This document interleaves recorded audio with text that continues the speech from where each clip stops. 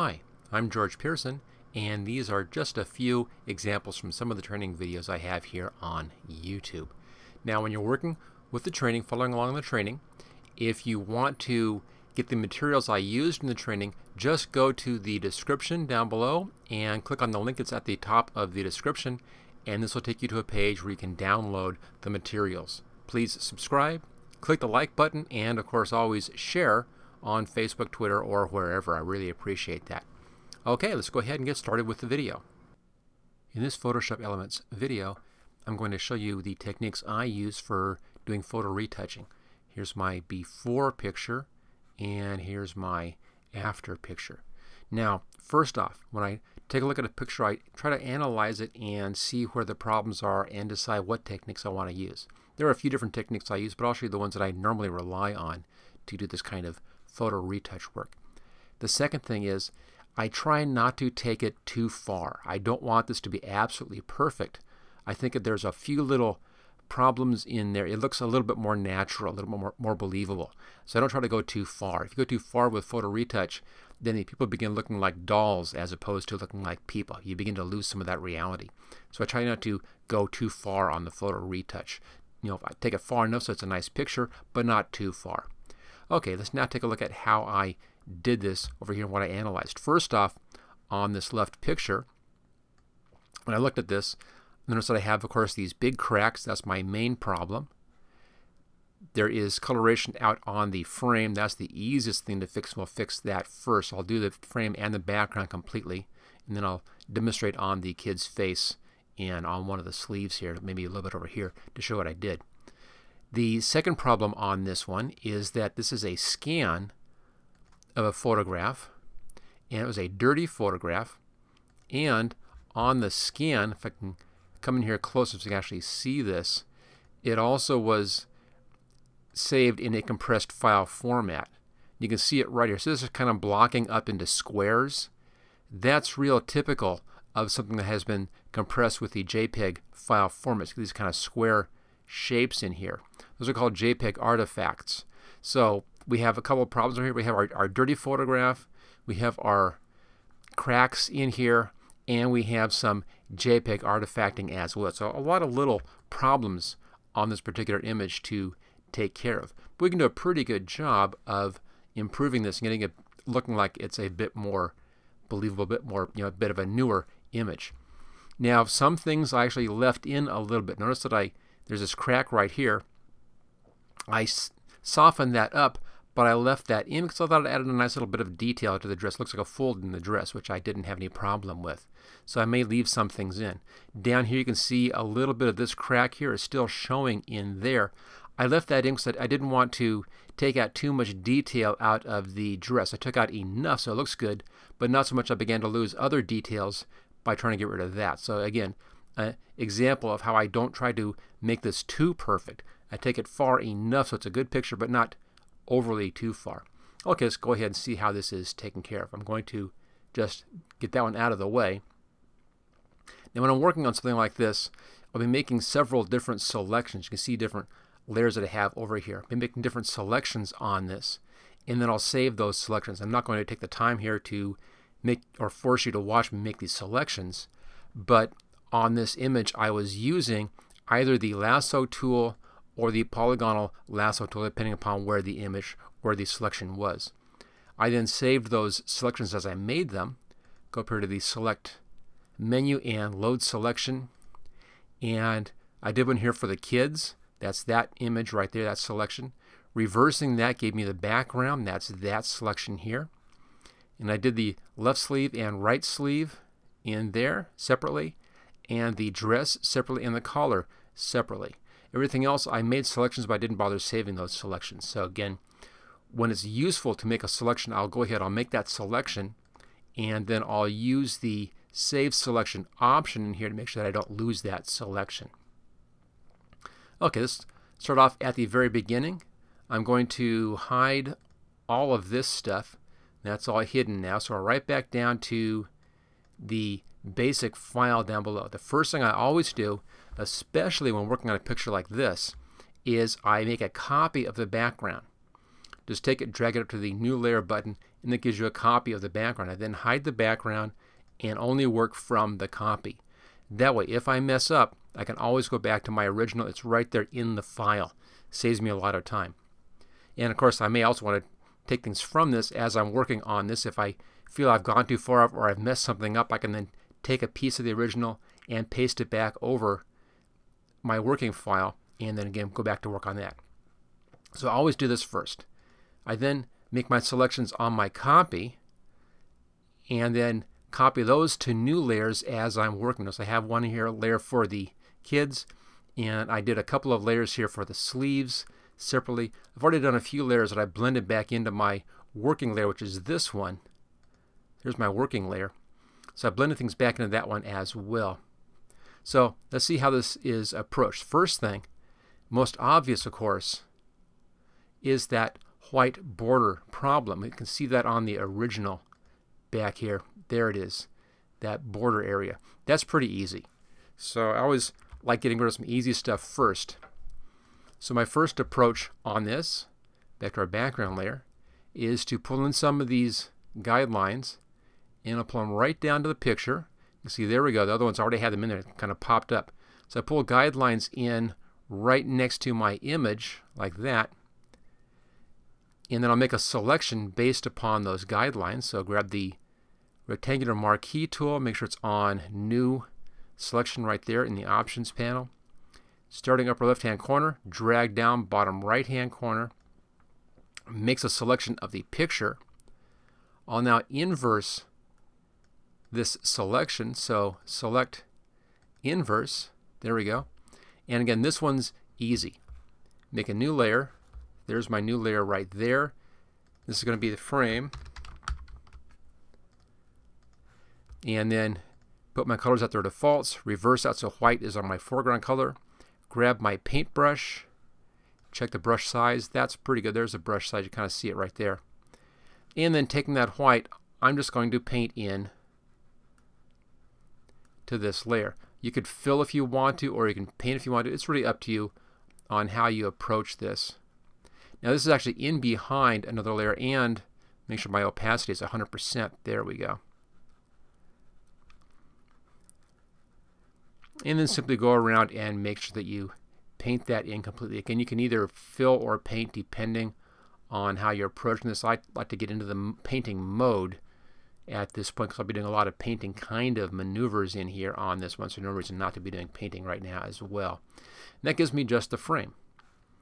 And then deselect. So easiest one is to clean that frame up. The next thing I want to do is to fix the background in there. So on the background, I came in and I made a very careful selection of the background, including this area right down in here. So it's all that background plus that, and there's a little bit over here on the right hand side, you know, into the shadowing over here on the right hand side, then down between the heads. So I made a real careful selection and took it clear up and around the top up here. Now for that selection, I used the polygonal lasso tool right there. And I simply took my time and did a real careful selection around the edges.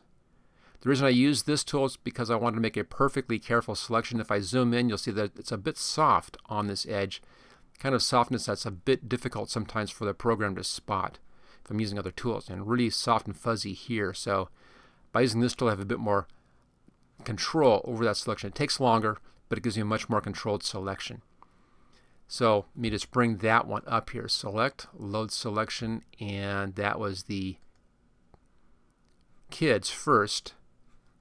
Right there, I just took it clear around the kids, and it snapped to my guideline over here, and across the bottom, and up here, and then I added that little bit in there. I had to remove that from the selection using the subtract option on the polygonal lasso tool. So once I had that selection made, I saved that selection. I saved that as kids. I then inverted this selection. So go up here to select and inverse. And if I zoom out, you can see how that's now give me the background area without the kids selected. But it does have the white frame in there as well. So I need to remove that white frame from that selection. Let me show you how I handled that. I'll back up a bit further. Here we go. So I'll switch over to the rectangular marquee tool, choose subtract down here, and then came in here and just drew marquees and just let it snap up to that guideline, and it removes that bit. And that upper right hand corner, and I'll pull it into the guideline there, it removes that bit. Same thing for the top, just drag it in like that. You can see right there, so I'm dragging it. Goes to the guideline, and that removes that bit. And the same thing on the right hand side over here, just drag in, and it removes that bit. So that left me with just the background selected.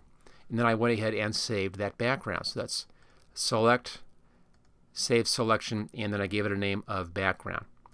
So taking the time to do this first careful selection in here actually gave me two.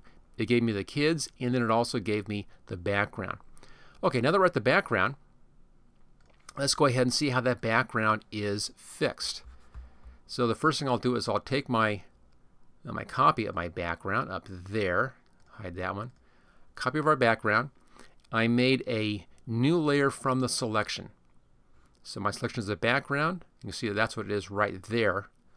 And let's go up here to Layer, New, via Copy. It gives me a new layer of just that background area.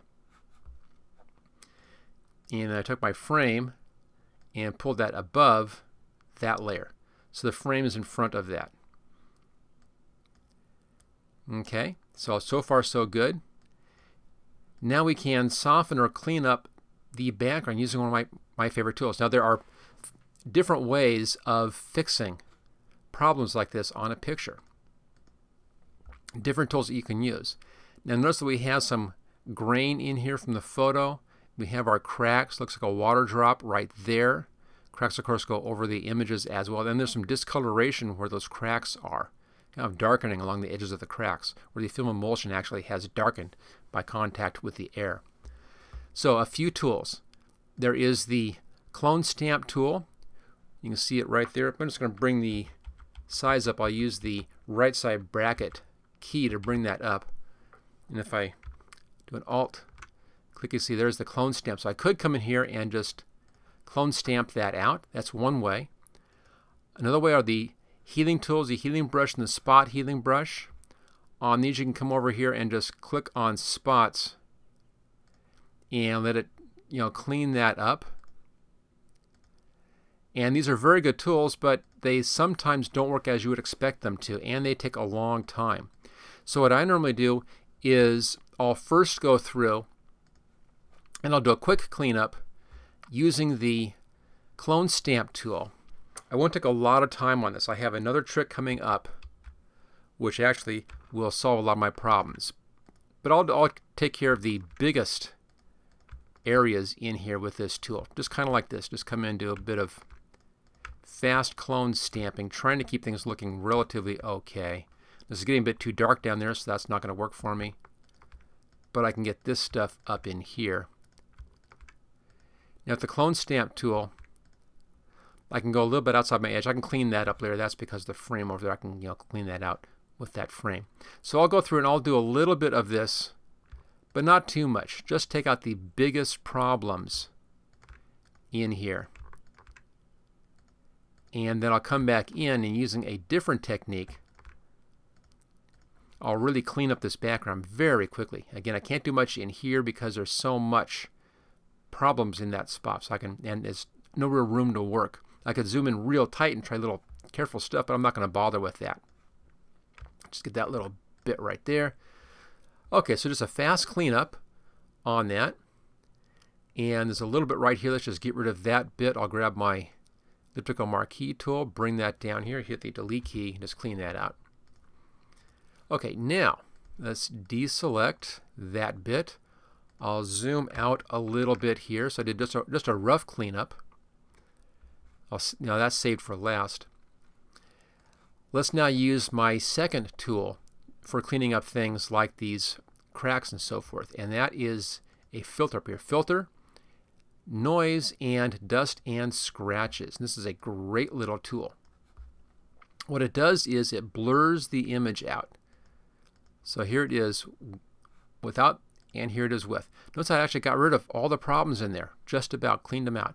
Not perfect, but it's very, very close. On this you have two options. You have the radius, and this will fuzz things out. It blurs things out. I don't like going too far with the blur. I like keeping the blur down just enough so that it gets rid of my problems. And I found on this particular picture 4 works out pretty well. And then threshold is how much detail is retained. The higher threshold is, the more detail that's retained. They kind of work backwards from each other. This is, you can consider this the radius kind of a rough adjustment and the threshold a fine adjustment. Now in this picture what I've been using is a radius of 4 and a threshold of 3, which gets me real close. Now what this does is it still leaves me some film grain up in here, which I want to have left. I don't want to have all that film grain gone. So I don't want to be doing too much blurring on this. If you have too much, it begins looking fake again. So I leave a little bit of that in, keeping these levels very, very low. You can see how it really cleaned up a lot of that background. Choose OK. All right, now I take another look rather, and I'll pick up or fix any little problems, like this one little streak right there I don't like. So a clone stamp tool, and Alt click out here, a couple little spots, and that's gone. A little bit of dark areas up in there. I'm going to try to grab some lighter stuff and just kind of come over those like that. And the stuff in here, it's a little, a few little spots in there. This is where you have to really come in tight. And then use a very small clone stamp tool. I use the left bracket and back out a little bit here. And then just real small movements on my clone stamp tool. So click like that, just real small movements to clean up those little subtle irregularities in there. And it can take you a while to do this. So again, this kind of cleanup in here and photo retouch can take a long time. So be aware of that. This is not a fast process. Okay, that's good enough to show you how I approach that one, how I approach that background. But the real trick there is to first make the selection, do a quick rough cleanup clone stamp tool of the worst things like that line we had right here, and then use the dust and scratches to minimize everything else. And that's the same approach I use for most things as well. Now on the shirt, let's do this shirt sleeve right here. I'll do the left side shirt sleeve on this image. Same thing, come back to my original down here. I'm going to be doing two things here. First, I'll select the kids out. So let's select, load selection, and bring back my kids selection. Choose OK. There we go. I'll make a new layer with just the kids. So layer, new, layer via copy. There's my kids. I'll put that above my background layer. And then all my work is now going to be done on this layer. So I actually never even touch my background layer. So we have our new kids layer. Now I'll make separate little selections for different areas that I want to work on. In this case, we'll do the right sleeve over here. Now I've already made that selection off screen here. So select, load selection, right sleeve, and choose OK, and there we go. Now I'll use the exact same technique here that I used on the background. I'll zoom in on this, and using the clone stamp tool, let's just come in and get rid of the worst problems. And there aren't that many here. I'm not going to go through and try to get all these little dots, but I want to get rid of these kinds of things. These big breaks in here. I'm using a very small brush, as you can see, and I'm really in tight. The reason for the selection is that I don't go outside when I'm up against the edge, so it kind of protects that outer edge. And again, just getting rid of the worst of the worst. And doing kind of basic cleanup. just like that. Okay, I think that pretty much now gets rid of the worst offending spots. Leaves most everything else in. That's okay. We're looking okay up in here. That's not really a problem. Maybe a little bit of greenness about here. I can kind of go over some of that green stuff and back that out. And we look okay down here. Maybe that little bit right there. All right, now we'll go back again to our filter and dust and scratches. Now once you've used a filter down here, you can redo that filter at the exact same settings. This can be sitting at the very top, or even use the control keys here, the Control plus F keyboard shortcuts to do that. I'll just use it with a menu. Dust and scratches, and there we go. It kind of cleans that up. It does a pretty good job. It maybe has taken it a little bit too far. It's hard to say on fabric exactly how far is too far. Let's just undo that one because we're beginning to lose some detail in there. It's a very, very fine adjustment, as you can see in here. So that is with 4 and 3. Let me bring threshold up just a little bit. I'm going to bring it up to 5. So it's bringing back in a little bit of the texture in there. It's some of that, blocking, but it's also some of the film grain showing in there. But it brings back a bit of a more realistic look to that. So, even though I used a slightly different setting for the background, I'm using a little bit different setting in here. Very small adjustments. I think 4 and 5 works out well on this one. So there's before and there's after. It's going a little bit soft, as you can see, on some of those lines, but we'll take care of that in just a second. Look, it's not that critical in here in this area. Okay, now we have that in here. Go over to our tools right there, Enhance Tools, bottom left corner. We have the Smudge tool, the Blur tool, and the Sharpen tool. I'm going to take the Sharpen tool, and we'll bring that size. Let's just see where our brush size is right now, 8 pixels. I'll bring it up to 31 pixels. That's pretty good. Soft brush.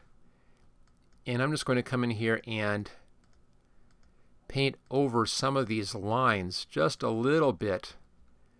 And it's going to increase the contrast on those and bring back the more realistic look to this. Just a little bit. Luckily here, if it gets a little bit fuzzy or get a little bit from this kind of dot effect, that's fine. That's not going to hurt the image at all. Actually make it look more realistic. Okay, so just bringing back a little bit of sharpness in there. And that's done all back out. So let's just deselect that. So a nice looking sleeve. We've gotten rid of the break in there, but it still has enough detail left in it that looks realistic. I haven't blurred it out too much. So that's the whole key here, is that you want to do a bit of softening, but not too much, and keep things as realistic as possible. So I did that for all the sleeves and the dress area. This actually worked out very, very well with that technique. Let me just show you this real fast down. I'll do a little piece down here so you can see how well this works. Let's just grab the polygonal lasso tool. I'm just going to do a real fast adjustment like this. This little spot on that. I'll show you how that filter works. So, and noise, there we go, dust and scratches. And there's before, and there it is after. And you can still see a lot of the nice detail in there. It still retains the grain, but it gets rid of everything else. So this is a phenomenally great filter if you use it carefully and use it in a restricted area like this to make this kind of adjustment. Choose OK, deselect, and then it's clone stamp tool to get rid of those little spots. So that's the approach I did for all of the fabric in this image, except for the collar. Now the collar was the most difficult part of the whole picture, believe it or not. On this one I made a very careful selection of this collar and the buttons, and then very carefully I clone stamped. I first fixed an area right here, and I fixed these large areas, and then carefully clone stamped from those areas along all of these lines. It took a long time to do it to get that in. Let me see if I have that up here as a separate layer. I don't have that up there, but I'll show you the selection on that. So select, load selection, and collar. So a real careful selection for that collar, and then very careful adjustment. Now to do this one, I used a little bit different technique up here on this collar. I didn't use that dust scratches because it didn't work. It didn't look good. It didn't look realistic. So instead I blurred this out using over here the smudge tool. And again, using a very small brush, I'll use the left bracket key. Just kind of went over this like that and blurred that out just a bit right in there. And it kind of gave me a soft area, but not too much. It didn't want to get rid of all of my detail, just a little bit. I then brightened that up, going over here and using the dodge tool. Just came in and painted over that, and that brightened it up a bit. Once I had that bright enough, I then could use that color in there, that brightness, to clone stamp from this area over everything else. Let me just show you just a little bit of that. So there's a nice brighter white area. And then clone stamp tool. Again, using a very small clone stamp, I'll use the bracket key back out like that, hold the Alt key down, a little bit of that, and then just tapping in here. You know, tap, tap, tap, tap. Just very carefully working around and not trying to be perfect, leaving a bit of, you know, a few little problems here and there so it has more of a natural look to it. Just very carefully clone stamping in that cleaned area into all these areas around the collar. So you can see, you know, how that took me a long time to do that and get that just right. So that was my approach on the collar area. Same thing for the buttons down here. I just took my time and did a real nice clean job on that. Okay, let's take a look at a face now, and I'll show you the approach to a face. And we'll do the boy over here. Now this is a little bit more difficult, a little bit more work on this one. So it's the same approach though. What I did was I used that clone stamp tool, and again the right side bracket key to bring that up a little bit, and fix the worst spots just quickly like that, and try to make it relatively even.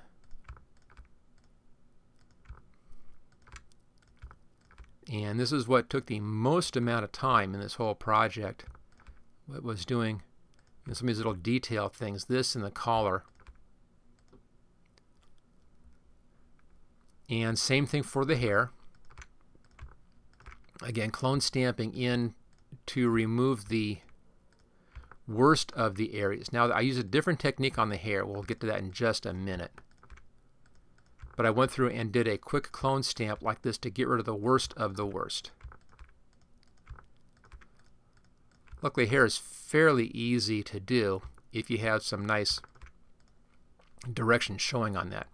Okay, so I went through and I did my clone stamp. I'm not going to take the whole time here to do this perfectly on this video, but I'll show you the technique that I used. And it's really a matter of being very careful about this and trying to, and that's wrong. Let me just back out of that. Grab the wrong spot there. Real hard. Sometimes, you know, you may be using too large of a brush, so just back down a bit and then grab very close to what you want to clone stamp out like that, and just carefully work that in. So it's a Alt click, tap, Alt click, and tap, and carefully just getting rid of that area that's a problem. Okay, so that's pretty good. Now the next thing I want to do is again use the other tool in there to soften this up. Now on faces, what I'll do is I'll take my standard lasso tool and I'll do a real rough lasso right around an area like this, like right around the eye there, and then over the eyebrow down partway on the nose, and then over here down to this side and along the hairline like that.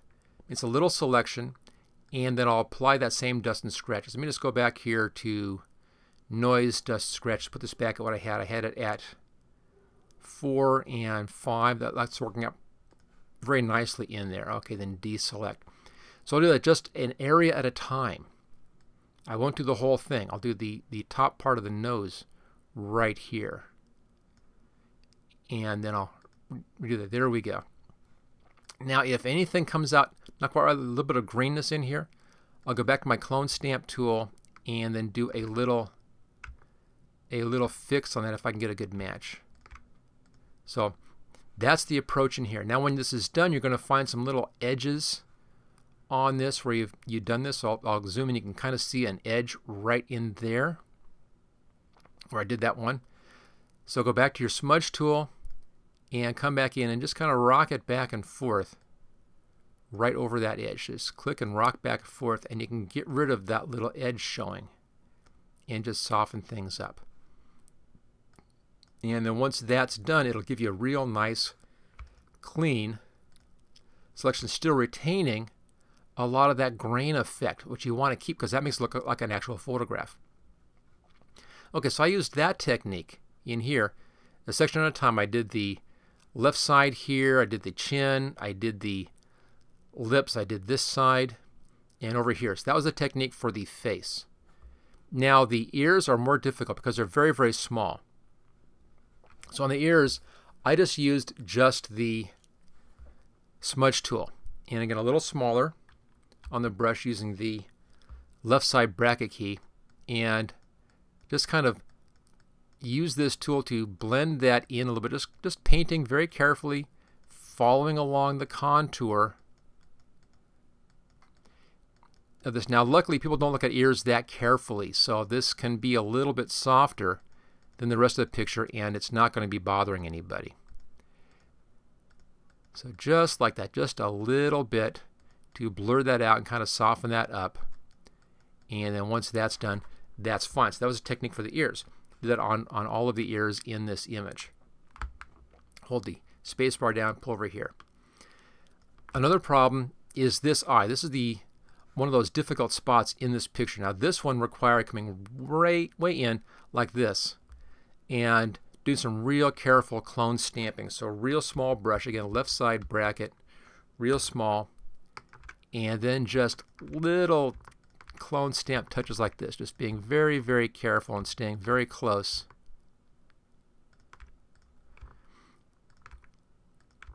And then using some of the same color in here to carefully clean out that little crack. So just being very, very careful on the selections and bring the iris up a bit. There we go. So that is the approach on the eye, just being very in, very, very tight. So that's a clone stamp technique, but being in real tight, zoomed in. So there's the ear. The ear looks great. Again, that was using the smudge tool. The forehead was done using the dust and scratches filter, and we cleaned up that edge again with the smudge tool. Now the lips, I use the smudge tool on again. Just zoom in real tight and use the smudge tool very carefully on that. And for the hair, I'll do the same thing. So let's take a look at this. Let's get rid of the little green spot right there. I'll bring in my clone stamp tool. Let's bring the size up a little bit, right side bracket, and that's Alt click and paste, and just clean up a few of those little spots in there like that. And then now I'm going to get these two cracks in there. Back to the smudge tool. Keep the smudge tool small on this one, and then just follow along on the directions of the hair, and just little short movements on this. And what I'm doing here is I'm really just kind of smoothing out some of the roughness that we had in this, which was caused by the pixelation from the JPEG artifacts. Just a little bit. I don't want to have too much in here. Just enough to soften that up a bit and make it look more natural. Clean up the edges up here a touch. So just little short movements, and that will help clean out those JPEG artifacts. So really the same trick that I used on the ears, I'll use in this area here. And there we go. So that's how I took care of the hair. There's a little bit of blurring with the smudge tool, following along the strokes of the hair, and keep the tool very, very small. Okay, back out again. So there you go. That is the approach. Those are the tools that I use. Then it's merely a matter of taking your time and doing the whole picture a piece at a time. But the most important things, first off, always work on backup pieces. Always work with selections so that you're not going to be overwriting anything. You can always go back and redo it, and make sure you save your selections when you make your selections. Again, on this one it was easy. Select out the kids, save that selection, invert the selection. For the background, save that selection. Selection for the border, save that selection. On these little ones, I didn't worry about saving those because they're just kind of free-handed selections. But there it is. There is the process that I use for doing this kind of photo retouch. Then it's just a matter of taking your time and going through and doing the whole thing. Little areas like the hand down here. On the hand, I use the smudge tool, and I use the sharpen tool to sharpen up the edges. Same thing on this hand. On this leg, I selected out that leg, and I use the dust scratches filter on the leg. So depending upon where it is, I'll use one or the other of those techniques, or a combination of those different techniques. And when all of that work is done, and again it took me a while to do this one, when everything was done, there we go. Here it is, the image. This is the step right before the last step. This is just everything cleaned up. And on my final step, I just lighten the image up just a little bit there. And lightening up the image on that one, I simply use the enhance, adjust lighting, and shadow highlights to bring up the shadows a little bit. There you go. So that is my technique, the techniques that I use for doing photo retouch. Let me just hide all of this stuff in here, and I'll bring our background back up again. So there's my finish. There's the original again, and there's the cleaned up finish using those tools. And then just review again. The tools I used were the smudge tool right here. I didn't show it here, but I'll sometimes use the blur tool, but I will use the sharpen tool. So smudge and sharpen tools together works out very, very well. You keeping them very, very small. Of course, I used selections, made lots of selections. Use the clone stamp tool right there, and on the filter up here, noise, dust, and scratches. So those are the main tools that I use when I'm doing this kind of photo retouch. One last time, there's the original, and there's the finish. Thank you for watching this special Photoshop photography project video. Don't forget to subscribe so that you will get first notice of new project videos in the future. Just click on this link right here where it says subscribe here. You can get all 12 project videos in this series, along with 26 special videos demonstrating the tools and techniques that I used in these projects, by clicking on this link right down here. And then thank you again for watching this